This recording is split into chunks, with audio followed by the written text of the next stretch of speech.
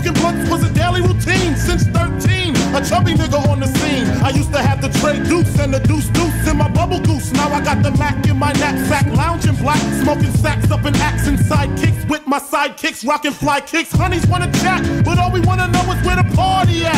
And can I bring my gat? If not, I hope I don't get shot. Better throw my vest on my chest, cause niggas is a mess. It don't take nothing but front for me to start something. Bugging and bucking at niggas like I was duck hunting. Dumbing out just me and my crew, cause all we wanna do is bullshit, and we party, and bullshit, and we party, and bullshit, and we party, and bullshit, and we party, and bullshit, and we party, and bullshit, and we party.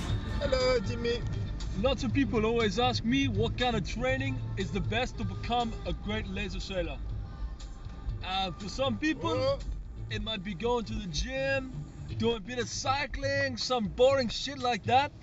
But for me, basically, get on the dance floor, bop around like a crazy motherfucker. Tonight we're gonna show you how to pick up some ladies on the dance floor like Rutger does, baby.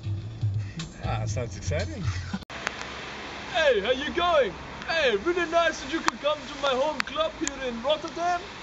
You will notice that actually today no one's sailing. Especially not me. No, because I got more important things to do than go sailing. Fuck sailing, man. I got all the training I need.